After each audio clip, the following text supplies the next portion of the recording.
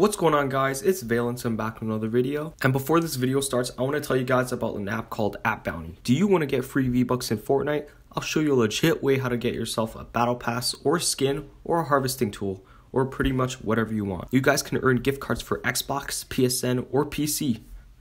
And you guys can use those to buy V-Bucks. You guys can get these gift cards for free by using this app called App Bounty. Click on the link and download the app. If you guys are asked for an invite code, make sure to use code VALENCE. It will start you off with some credit, making it easier for you to earn the gift card you want. What you guys need to do to earn the gift card is to download applications. Once you're in App Bounty, go to the section Play and Earn and explore. Whatever app you guys choose to download, make sure you guys spend time inside of the app.